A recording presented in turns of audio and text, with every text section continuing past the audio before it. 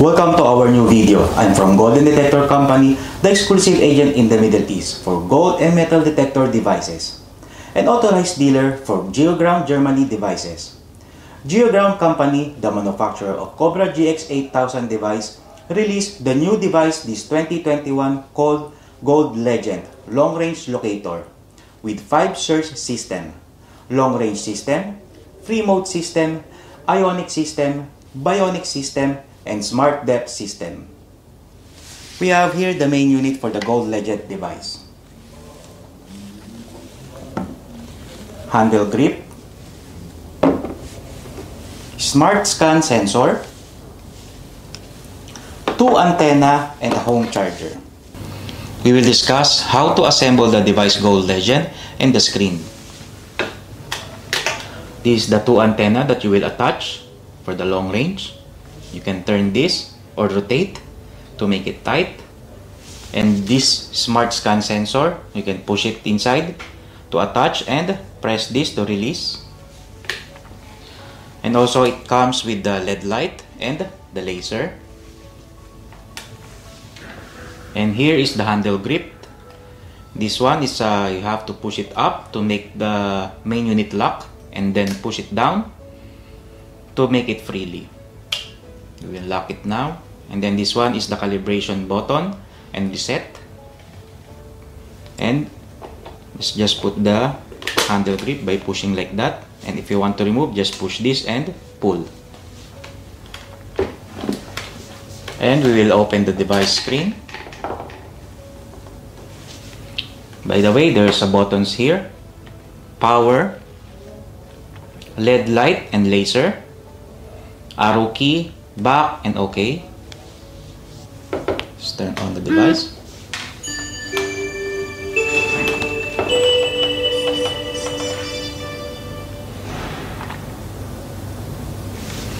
Here we will go here first in the settings. You can see there time, you can adjust display, sound, language, and information. Display, sleep mode, brightness, sensor LED. Sound you can adjust also, general, keys, and scan. And several languages are available. And information of the device including the serial number. Let's go back. Let's go to the long range. Just press OK. Here on the long range, on the left side icon, there's a target, soil, distance, depth, and search. You can choose the target. You can choose the specific target that you prefer or you want, like bronze, cavity, copper, diamond, gemstone, gold ore, gold treasure, gold veins, iron, platinum, silver.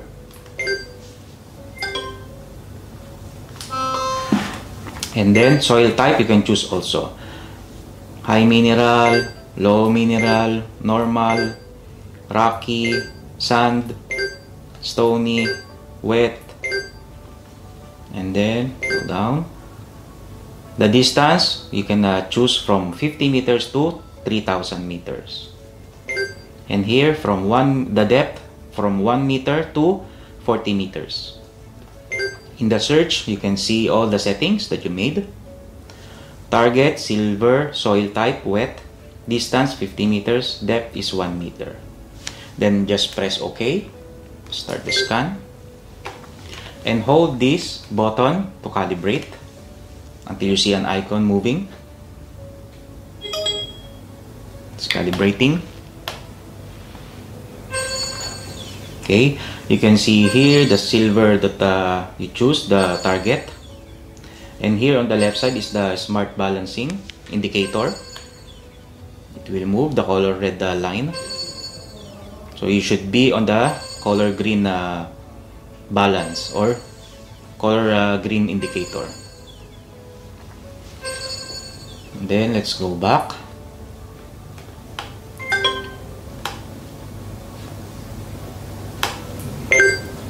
Free mode. Here in the free mode, you can choose also the frequency. but not the specific type of the target, for example bronze, no, only the frequency you can choose here, and then you can adjust it also. Soil type, same like long range, you can choose the soil type that you have on your ground. Distance 50 meters to 3000 meters, depth 1 meters to 40 meters, and this is the result or the settings that you made. So frequency is 2500 Hertz, soil type high mineral, distance 50 meters, depth is 1 meter. Just press OK. Again, press this to calibrate. Just hold it. Wait to calibrate the device. Then as you can see, your target or the frequency that you choose here. And this is the smart balancing also. Okay. Let's go back to smart depth. For example, you're done with the scanning. For example, you use the long range or the free mode. After that, you want to know the depth. You will use this system, smart depth. Here, as you can see, the device will tell you or appear in the screen, move to center point and press to start first direction. Everything is there step by step. The device will tell you what to do, and then on the screen I will show you there's in the screen if how is the picture of the depth result. Let's go back, and here is the ionic.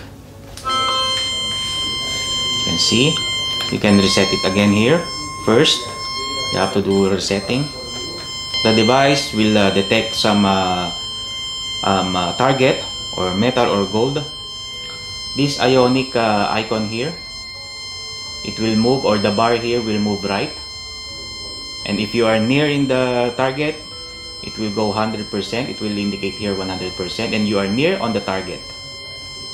And if the cavity, if the device detect cavity, you can see here also if how many percent, and if you are near on the cave or the cavity.